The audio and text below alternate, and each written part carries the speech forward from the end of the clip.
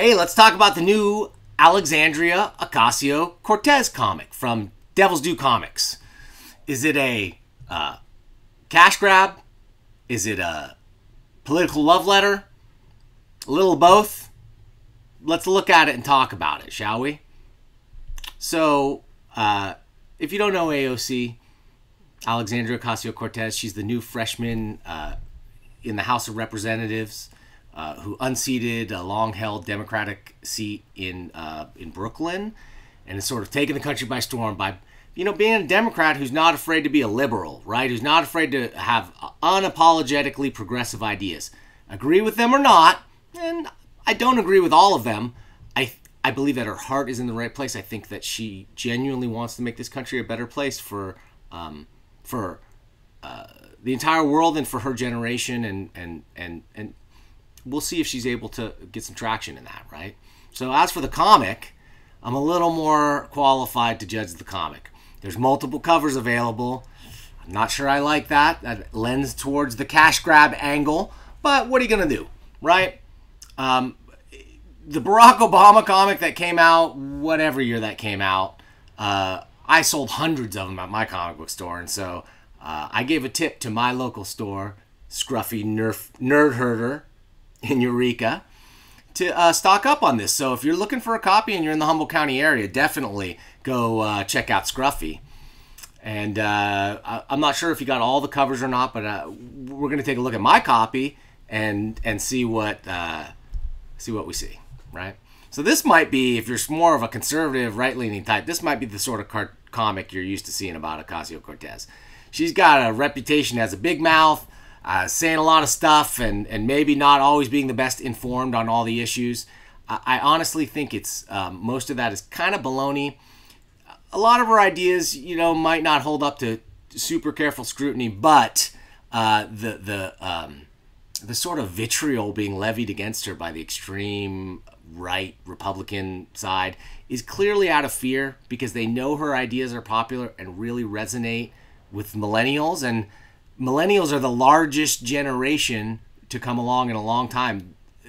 Their politics are going to shape the future of this country, so it's pretty important to think about that.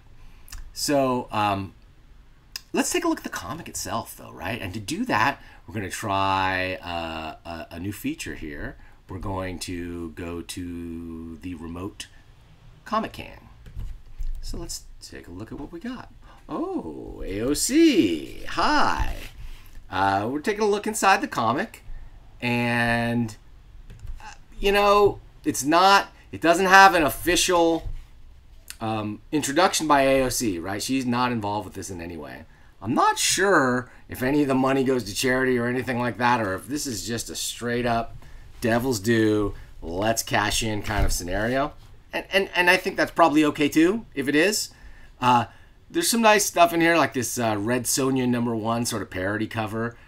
But as you'll see, the art really differs. There's a bunch of different stories, and this is not exactly what I was expecting, right? I was expecting more of a kind of straight up political biography, maybe, talking about our political ideas.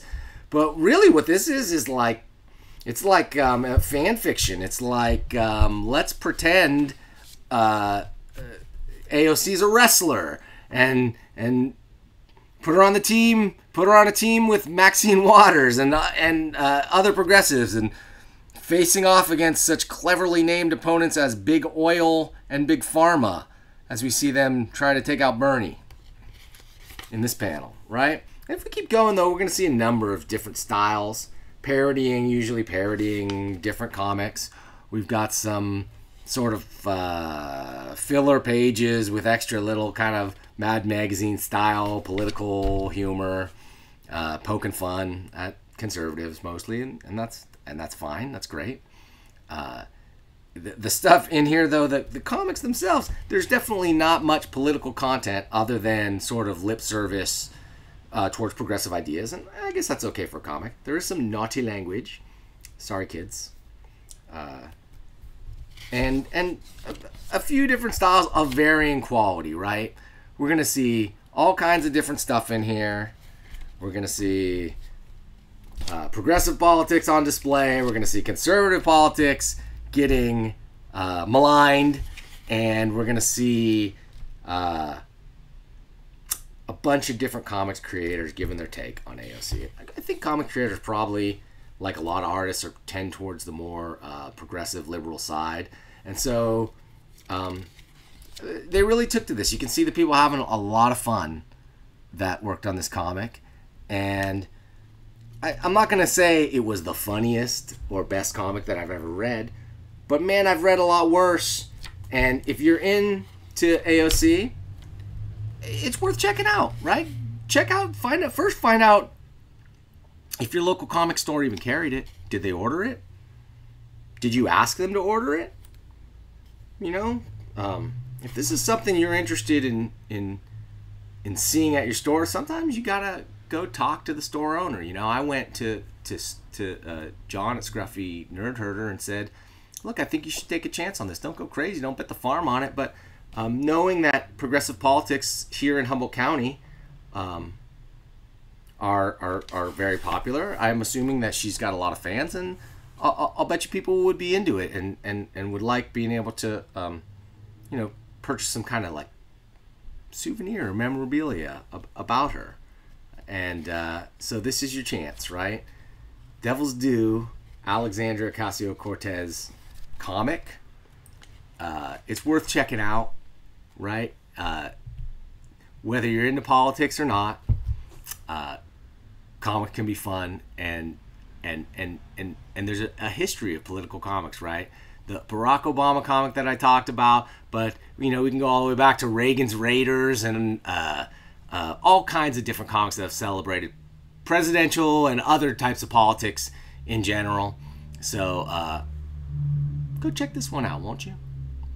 And hey, speaking of checking things out, if you like this video, you might like some of my other videos. So please go check them out. Make sure to leave a comment, like, and subscribe, and ring the bell if you're interested in getting notifications when I drop new videos. Thank you for watching.